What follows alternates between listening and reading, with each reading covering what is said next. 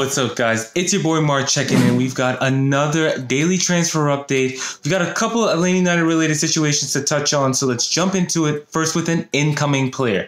Mathias Villasanti, 22-year-old center defensive midfielder from Cerro Porteno of Paraguay, appears to be close to a deal with Atlanta United.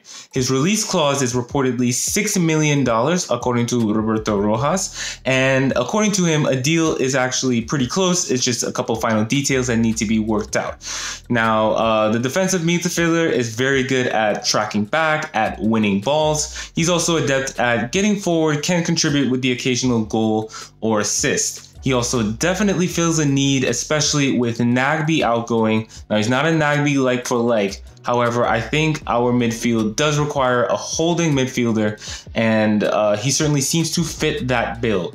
He's also 22 years old, and with a $6 million release clause, perhaps has a high ceiling. I think that reflects how much Cerro Porteno values him.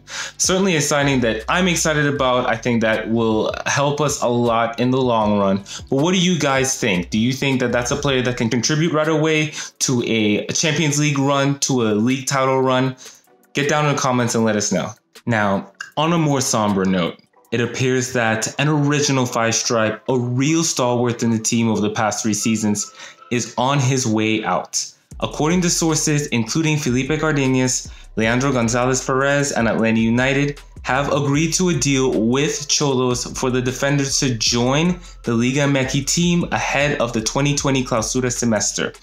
Now, this deal certainly appears to be getting done quickly.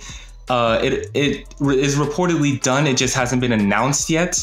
And it would benefit all parties the quicker this deal gets done. The Liga MX season starts January 13th, which is only a couple weeks away.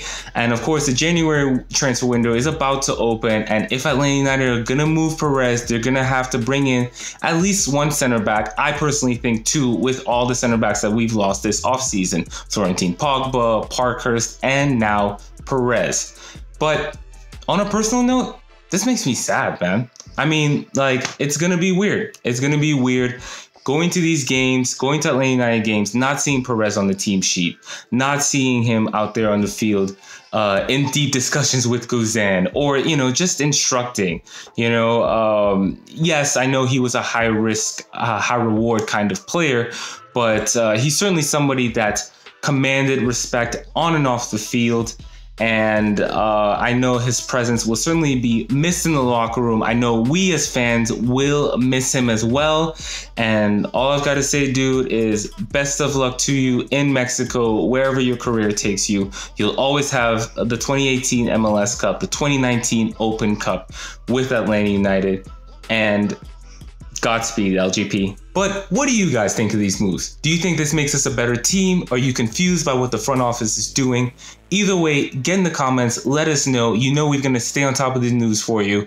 And once again, this is Marc checking in. See you until next time.